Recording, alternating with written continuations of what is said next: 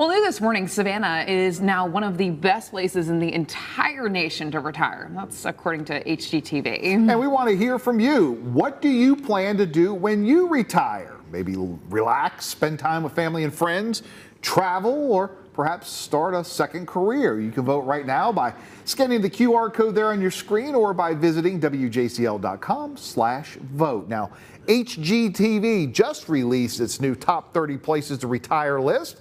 Savannah, making the cut because of its beautiful Spanish moss, public squares, and historic haunted sites. Some of the other benefits of the hostess city include its low cost of living and lack of estate tax. Checking in on that poll, as you can see, relaxing and traveling leading the way for retirement, and that sounds about right. Yeah, just a little bit for second career, but I feel like relax is just an overarching umbrella. Yeah. Now, how you relax and how different people unwind is a different thing. So it's too early for me to be thinking about retirement, but boy, no, not me. I know. I'm counting down. I think I'm at around 18 years now. Okay, you still have a long way to go. It's going to go by so fast. 18 more years right here.